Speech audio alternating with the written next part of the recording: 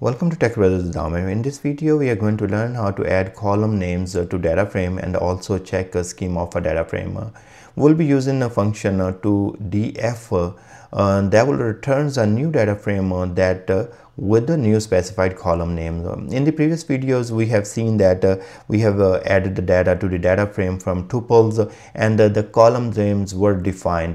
In this example, we will be adding the data without column names and then add the column names later.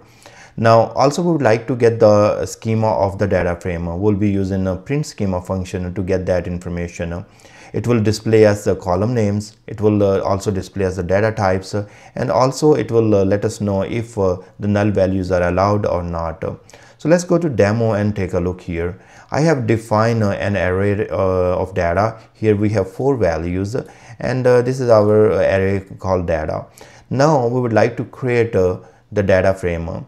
To create the data frame, you will say df. You can provide any data frame name that you would like. In my case, I'm keeping it simple to df data frame, and you will then is equal to spark.create data frame and then provide the array. So that's what it is going to do. It is going to take this array and convert to the data frame df, and now once it's converted, we would like to see what is in the data frame. We will see df.show that will show the data frame. Let's execute this and then we'll take a look on the output. Okay, our Spark job is running right now, and now it should be completing quickly. And finally we have our output. We have _1, that's column name, _2 and _3. So we have ID values here and name and age. I knew this values what I have put it here, but there are no column names available for this data. So I would like to add those column names here. I'm going to leave this one as is the data frame, and it will show us this when we run this whole cell. Is going to show us this output first and then the formatted output after using to df function. To df function is used to rename the columns of the data frame that we already know, and it is commonly used after creating the data frame. So as we have already created the data frame, so we don't have to create the data frame again. And now we will say this, I'm going to uncomment this part. So df is equal to, then again take that same data frame df dot to df. So we give this function and then provide the list of the columns.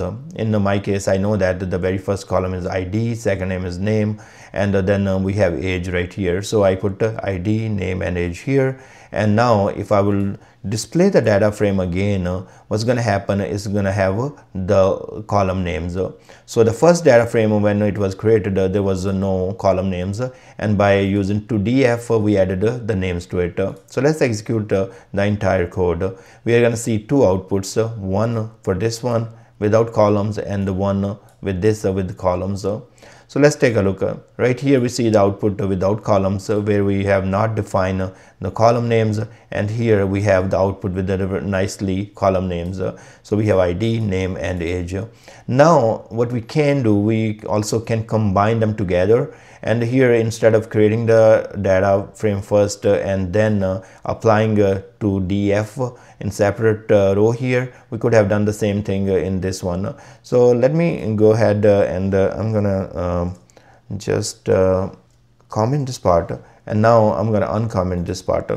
So we uncomment this and then this, and combining create data frame and to df in one step. What you will do is, so you will say df spark.create frame and then provide the array of your data you have defined on top, and then say to df and provide the list of the columns.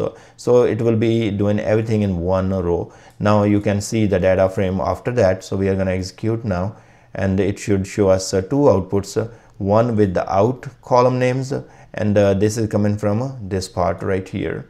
And then we have this one, this will be shown right here, that's the output. So we handle everything in single row. So we created the data frame, also added the name column names to it.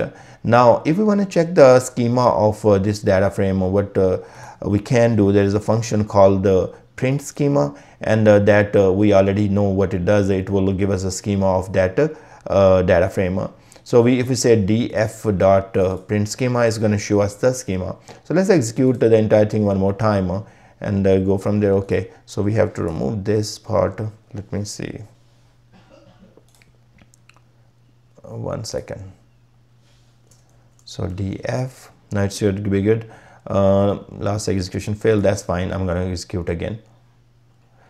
So you see these two outputs are coming for the data frame show, and this is a last output we are seeing right there. So it start with the root, and then it has the column names. So ID, name, and you have age, and then it's telling us the ID is long, name is string, and age is long, and they are all nullable. Now if I would apply the same print schema before adding the column, that will do the same thing, but it will not show us the list of the columns. It will show _1, _2, _3. So I'm putting when I just created a data frame, I did not add the columns, and let's take a look. See right there. So you see that _1, _2, _3. So still it shows you the data type of those columns that you have, but they are not well formatted, and you don't have column names there. So it's a good idea. You can always add the column names to the data frame and then work on it. And also once you add that, we were gonna take a look like if you have data frame ready with the column name, if you don't want to select all the columns and all that, you can ignore some of them, because by knowing which column to add or remove, it's easy when they have column names. I thank you very much for watching this video. I will put the script in the description as well. Thank you very much, and please subscribe my channel if you like my videos, and I will see you guys in next video.